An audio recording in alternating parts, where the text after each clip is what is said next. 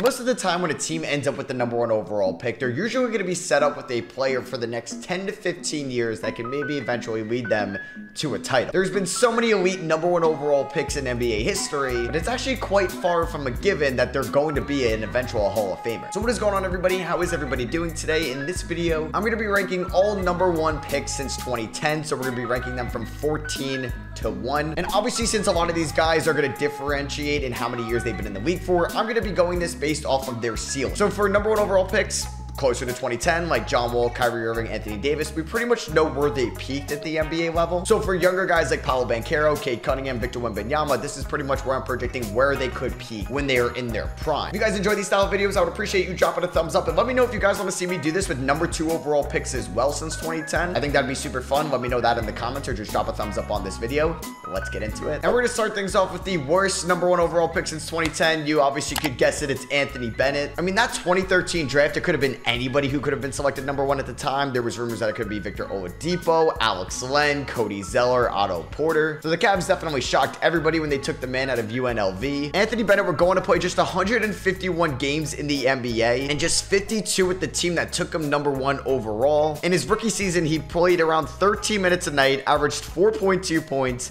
3 rebounds, and shot 35% from the field and 24% from 3. And then he was included a year later in the Kevin Love for Andrew Wiggins trade with the Minnesota Timberwolves. He would go on to play in just 57 games for the Wolves, averaging 5.2 points and 3.8 rebounds. Spent the 2016 season with the Toronto Raptors, where he appeared in 19 games, averaged 4.5 minutes, and averaged 1.5 points a night. Finished up his career in Brooklyn in 2017. In 23 games and 11 minutes a night, he averaged 5 points and 3.5 rebounds on one of the worst teams in the NBA. And Anthony Bennett will pretty much always be known as one of the biggest busts, and if not the biggest bust in NBA history. I was surprised this man came in at number 13, but if you just map out this list, it's kind of what it has to happen, and it's going to be Markelle Fultz. So Markelle Fultz was obviously the #1 overall pick in the 2017 draft, and unlike Anthony Bennett, he was pretty much the consensus #1 guy. He was so good with the Washington Huskies that college year prior. For the Huskies in his freshman season, he averaged 23.5 points, 6 rebounds, and 6 assists a night, and shot 48% from the field and 41% from 3. The Sixers even traded up from 3 to 1 with the Boston Celtics to go ahead and select the Washington point guard, but then shoulder injuries, mental and psychological obstacles, and just overall confidence in Fultz's game, he never really panned out at all in Philadelphia, just playing in 33 games in 2 seasons, averaging 7.5 points, 3.5 assists, and shot 41% from the field and 26% from 3. The jumper looked broken. It did not look pretty at all. And then he got traded to Orlando, and in the 2020 season actually finished 13th in most improved player voting. He averaged career highs in points, assists, field goal percentage, and free throw percentage. Fultz over the next 4 years was pretty solid in Orlando, averaging 13 points, 5.5 assists, 3.5 rebounds, and even shot 31% from 3 last year. But it looks like the jumper may be broken again in the 2024 season, unfortunately, where Fultz is non-existent with the jumper whatsoever. Is averaging 7.5 points a night, and is probably not going to be on the Magic next year, but at least he got a nice contract extension from them where he made over $30 million over the last 2 seasons. So coming in at number 12, we have another #1 overall pick from the Philadelphia 76ers, back-to-back years, but this is the one prior to Markelle Fultz. It's going to be Ben Simmons. So like Fultz, Ben Simmons was a consensus #1 overall pick out of LSU. He was somebody that was going to be able to do it all. He could pass, defend, rebound, and was a 6'10", good ball handling point guard. Missed all of his rookie season with a foot injury, so he won Rookie of the Year in 2017, where he averaged 16 points, 8 assists, and 8 rebounds a night. In his first 4 years in the NBA, he averaged 16 points, 8 rebounds, 7.5 assists, 1.5 steals a night, shot 56% from the field, made 3 All-Star teams, finished top 5 in DPOY 2 different times. He was on All Defensive First Team in 2020 and on All NBA Third Team in 2020 as well. He even finished 12th in MVP voting in 2021. He was somebody that could impact the game on both ends of the floor. Like I said, was an incredible passer as well. It was always a running joke with him that he had 0 outside shot, had 0 confidence with it whatsoever. And then the Atlanta Hawks kind of broke him in the 2021 playoffs, then held out in the 2022 season and had a severe back injury. He was traded for James Harden. He goes to the Brooklyn Nets, and his career has plummeted. He played 42 games last year, 15 games this year, and is out for the season. And that Ben Simmons we saw from 2018 to 2021 looks like it's going to be his peak. I mean, he's still only 27 years old, but I don't think we're ever going to see Simmons play even close to that level ever again, because unfortunately, he's just not going to stay healthy from what we've seen. So coming in at number 11, we have the #1 overall pick from the 2018 draft, DeAndre Ayton. At their peak so far between Ayton and Simmons, Simmons was definitely the better player. I just think that Ayton is going to have more longevity in this league. He's still just 25 years old, and he's been a fine player. I don't think he's ever going to be an all-NBA center, but he could be a consistent double-double guy for at least the next decade, and I think that's going to trump what Ben Simmons did in just that 4-year period. DeAndre Ayton was drafted by the Suns, #1 overall pick in 2018. Most people expected this to happen. It also helped that he played college in Arizona. Phoenix was looking for a center to pair up with their star shooting guard Devin Booker. In hindsight, wasn't the right pick. It should have been Luka Doncic, but Ayton is far from a bust. He averaged 16 points and 10 rebounds in his rookie season, finished 3rd in Rookie of the Year voting. He played 5 years in Phoenix, averaging 17 points, 10.5 rebounds, and shot 59% from the field, and was an important part to their 2021 championship run. Then he got traded for Yusuf Nurkic and some other pieces in the 2023 offseason, and this year for the Trailblazers, he's averaging 16 points and 11 rebounds. He's not going to be a franchise player and probably not going to be a Hall of Famer one day, but still, like I said, far from a bust of a #1 overall pick. Coming in at number 10, we have Andrew Wiggins, who was drafted #1 overall in 2014, technically by the Cleveland Cavaliers, but then was traded to the Minnesota Timberwolves in the Kevin Love deal. Honestly, with all the expectations that Wiggins had, he was definitely a disappointment. Wiggins did win Rookie of the Year in the 2015 season, but other guys that were drafted after him, like Jabari Parker and Joel Embiid, had significant injuries. He would go on to have a fine sophomore year as well, where he averaged 21 points on 46% shooting as a 20-year-old. Had a great 2017 season, 23.5 points, 4 rebounds on 45% shooting 35% from 3, and then owner Glenn Taylor basically promised Wiggins that rookie max extension on the agreement that Wiggins would try harder, and then Wiggins did not do that. In 2018, he dropped from 23 points a night to 17 points a night,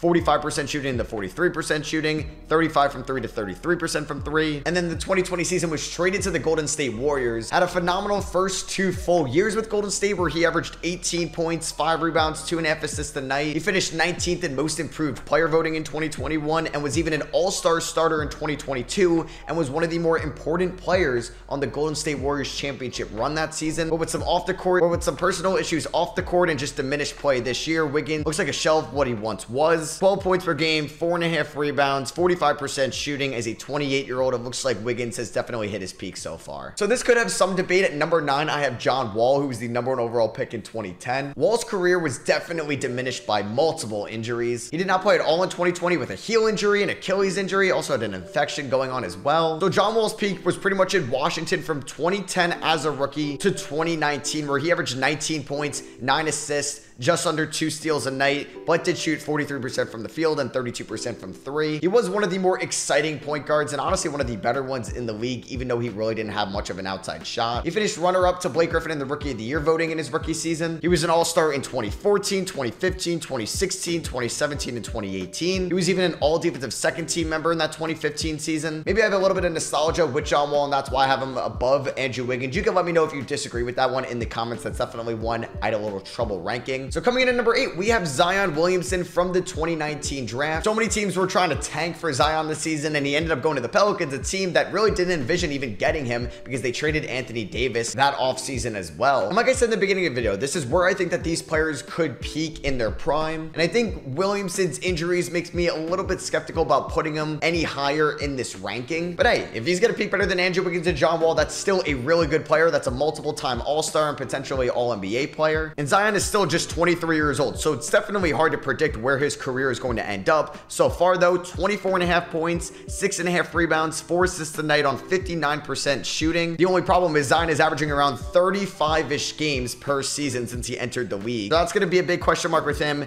Can he stay healthy? If so, he could definitely end up higher on this ranking. Coming in at number 7, we have Karl Anthony Towns, the #1 overall pick in 2015. For Towns, we kind of know what he's going to be. He's one of the best offensive big men in the league, one of the best shooting big men of all time. It looks like he can't really be the #1 on a really good team, but could be a really solid #2. He's had some question marks with his health in the past, but has been relatively healthy for most of his career. This is year number 9 for Towns, where he's been averaging 23 points, 10.5 rebounds, 3 assists a night, shooting 52% from the field, and 40% from 3 on 4.5 attempts a night. Towns won Rookie of the Year in the 2016 season. He's made it to 4 All-Star games, including this year in 2024 for the Minnesota Timberwolves, who are one of the best teams in the NBA. He's been on All-NBA third team 2 different times. And like I said, I don't think that Towns can be a #1 on a championship level team. He can be a perfect #2, and that's what's going to limit him from being higher on this ranking, because a couple players ahead of him that were drafted recently, I think maybe have a higher potential and a higher ceiling than Cat currently has. So coming in at number 6, we have Cade Cunningham, the #1 overall pick in the 2021 draft. Cade is just 22 years old. So yeah, we have a lot of Cade Cunningham left to watch and evaluate. And he's been on some horrible Pistons teams so far, but I still think that Cade has a super high high potential and could eventually be a borderline top 10 player in the league one day. I still have all my Cade stock. I loved him coming out of Oklahoma State, and I haven't sold any of it. It took a little bit of Cade to get acclimated to the NBA, but ended up finishing third in a really good rookie class in the 2022 season, averaging 17.5 points,